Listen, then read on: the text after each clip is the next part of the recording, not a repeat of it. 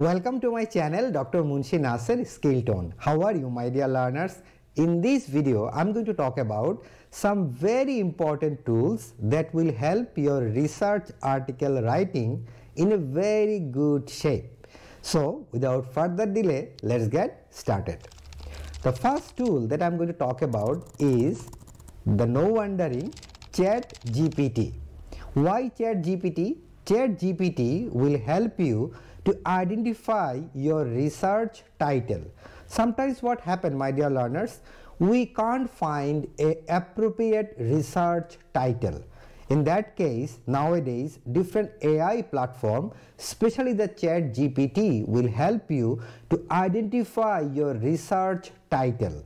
Not only that, if you find out your title, you may as well find out your research problem using this ChatGPT, because ChatGPT has the power to write on behalf of you what you are looking for. But my dear learners, there is always a room for plagiarism if you copy and paste directly from ChatGPT. So don't too much use ChatGPT for writing your article. Initially selecting your title, narrow down your title, you can use it. But after that, try to use your own words to write the rest of the article. The next one that I am going to talk about is to help you for your literature review.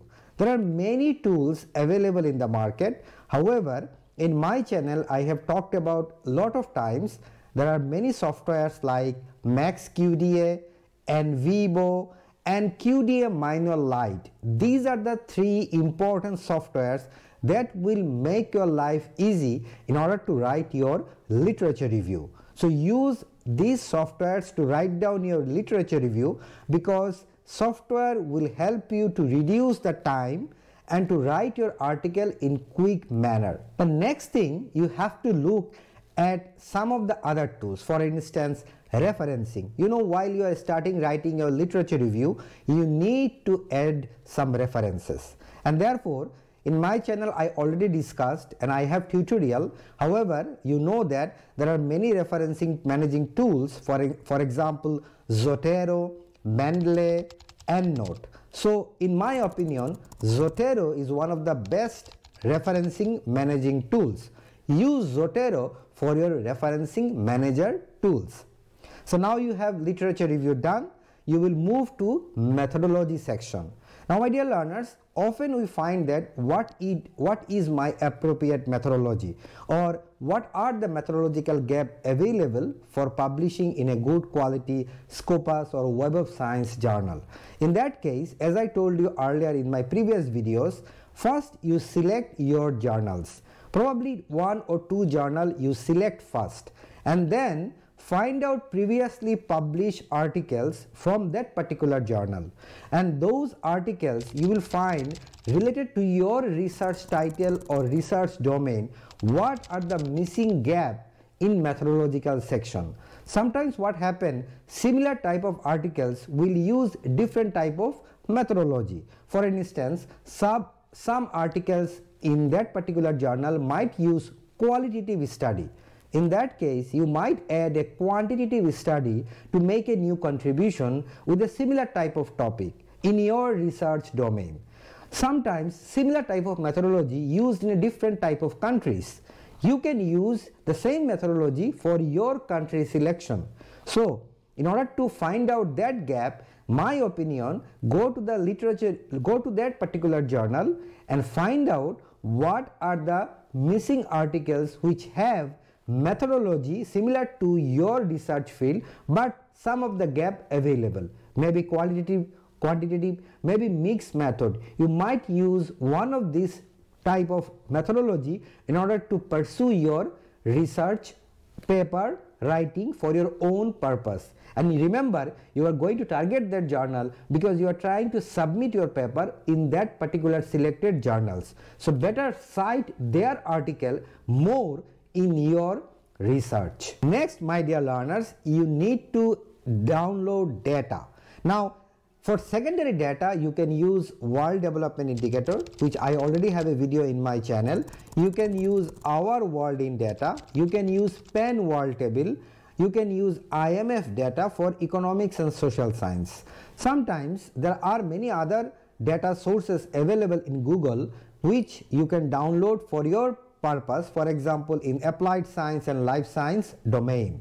Now what about the data that requires survey? Now in order to do that, you can use SurveyMonkey, you can use Google Docs to collect your survey. Now sometimes you need FGD, sometimes you need focus group discussion together with the interview method in a qualitative study. Yes, you need to prepare for that, and you need to go and collect that information and transcribe using your, if you have a mobile phone or if you might have a recording system, record the whole session and then transcribe that using Nvivo software or MaxQda to analyze your qualitative data. So either you can go for a secondary sources, or you can go for survey, or you can qualitative data survey. So whatever you do, design it early.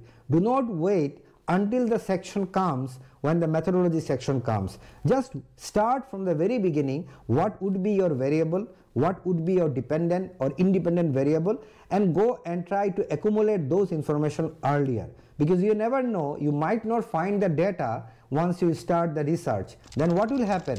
You already started the research, you already invested your time, but there is no data available in the field. So you have to start changing your research topic, which is of course a troublesome work, correct? So in order to start your research, before starting, in my opinion, you need to select the variables and search for the data sources and design your questionnaire for survey. Now next is how to analyze your data, either qualitative or quantitative. In my opinion, JAPS is the best software for qualitative and quantitative study, because JAPS does have the option of structural equation modeling, meta-analysis, on the other hand regression and machine learning. So both the places you have the option in a JAPS software, which is of course free. I have a video where I showed how to upload the survey data in JAPS software. You can have a look from my channel. So JAPS is one of the best tool for your qualitative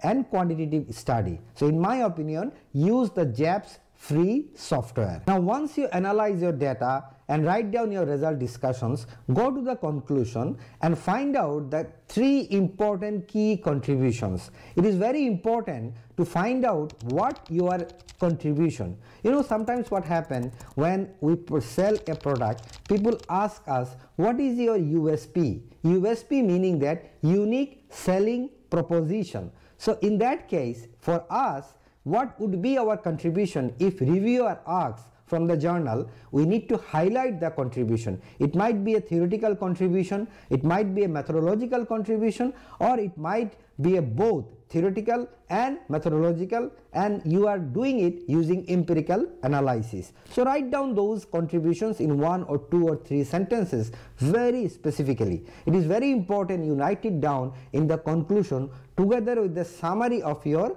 study. Now finally, you already done every section: introduction, literature review, methodology, result discussion, analysis, and of course the referencing. Now you might want to remove the plagiarism. In order to remove the plagiarism, iAuthenticated and Turnitin, these are the 2 softwares available to check your plagiarism. I would suggest that buy the subscription if you don't have, or you ask your institutions to buy it for you, because these are the very important tools in order to find out the plagiarism from your article. And once you find the article, there are always a room for paraphrasing. One way is manually doing the paraphrasing, which I recommend, and I already have a video on that, how to paraphrase in a simple way. Go and look at that video. Otherwise, you might take the help from Grammarly or Quilbot.